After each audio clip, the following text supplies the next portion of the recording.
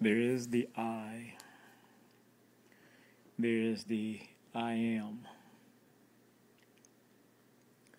One can look at the I as those life forms whose existence runs completely or a majority off of instinct, like quote unquote animals, lions, tigers, bears, dogs, cats, etc. We say that they don't have an awareness of self, an awareness of their existence within this world, within this universe, that it is all instinct, that they are basically completely machine, running off the wiring of their brain. They are in the I stage.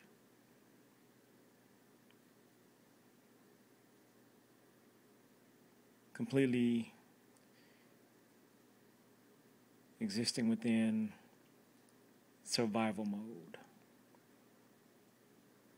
The survival of the self, of the I.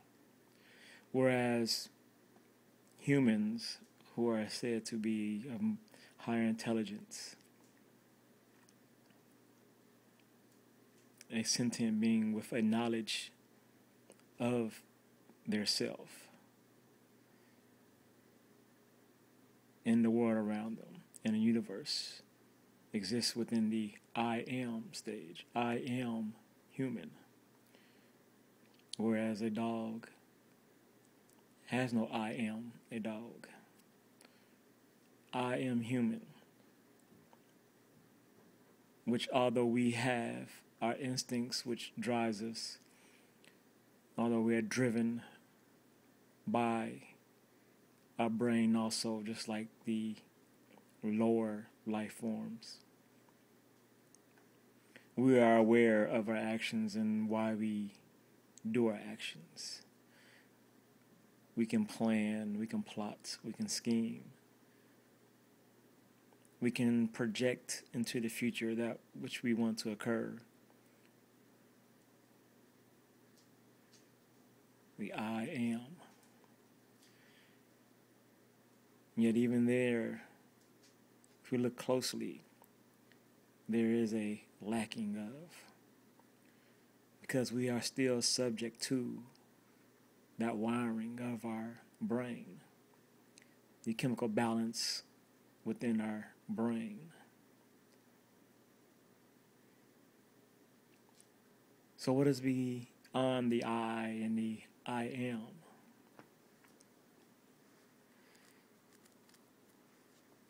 Do we have more words or less? Is I am that? I am that I am? Or is it a removal of the I altogether?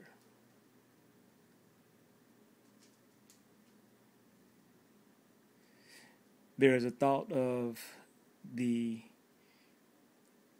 observed and the observer, of removing oneself from being confined to their existence. So just as you look upon that dog, you are aware of that dog and aware of what it is and how it operates and how it may act. Whereas that dog's awareness of you is on a completely totally different level. It will like you because that is what is best for it to survive. It will dislike you just out of fear, out of preservation of self. It only knows you in existence as another being, in existence as another creature, but does not know you as a human being. Cannot speak to you, communicate, cannot get things across to you, other than maybe need some food, want to get outside. But I feel full breadth of communication, a full awareness of who you are.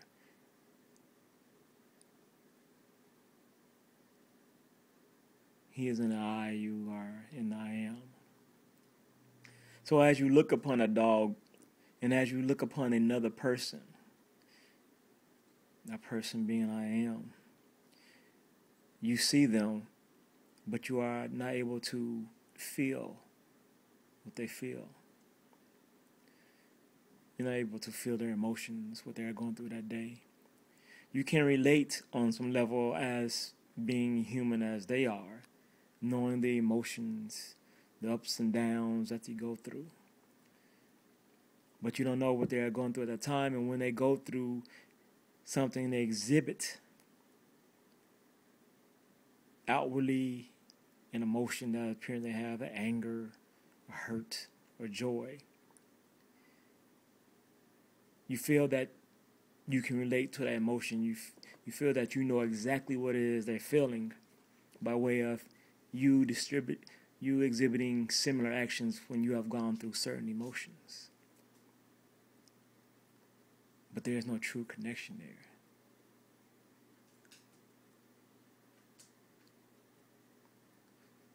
So the question is, that lack of connection, does it really show a lack of completeness of ourselves?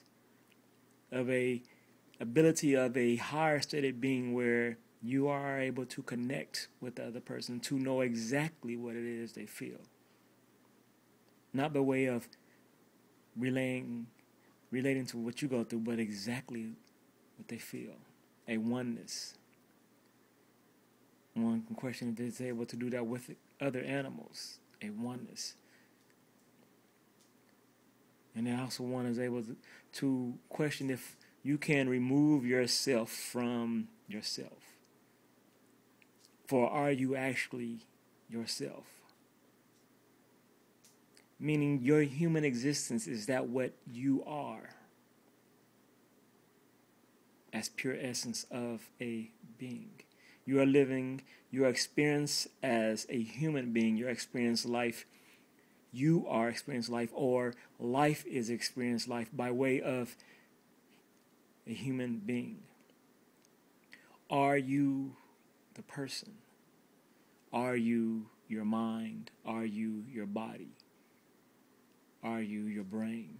Are you a totality of them all, or are you actually something that is beyond them all, but is only experiencing by way of that vehicle?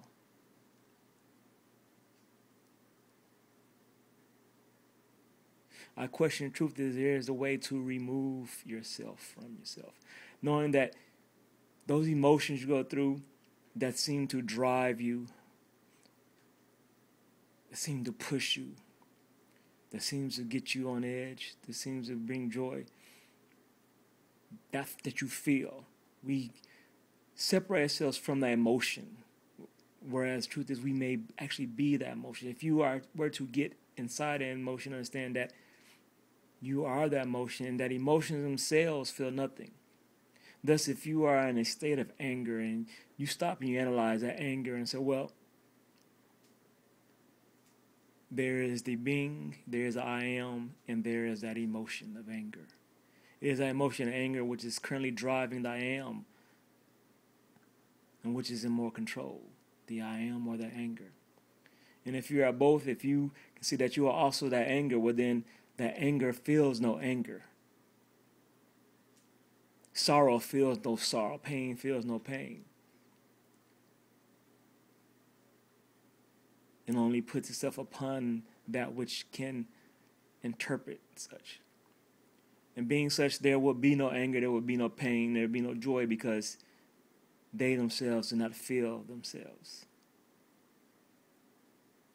And then one question to remove and look upon yourself as if you are beyond yourself, as if you see yourself as the eye from the outside, to be the observer. Thus, when you are going through those trials and tribulations, when you are going through those pains, those sufferings, ups and downs, and you are in that point of despair and hurt and wanting to do, if you remove and say, when you look, if you are able to put yourself in a position to look down upon yourself as an observer, you can come from a point of compassion and say, well, I can help that person, which is in the I am. Because I am my essence. I am my pure form and beyond that which is thy human being in existence. And I can guide that. I can guide him, her, through that emotion, through the trials and tribulations. I can guide them down the righteous path of consistently seeking to be in a position of moving forward in a just and righteous way and in a good way. Whereas is there a constant seeking of joy and happiness, but then of course moving beyond that joy and happiness. Being in a state of being which is beneficial to the existence of that being and all beings. There's the I, there's the I am. Is there more? Can you believe more? Can you see more? Can you contemplate more? Can you be more?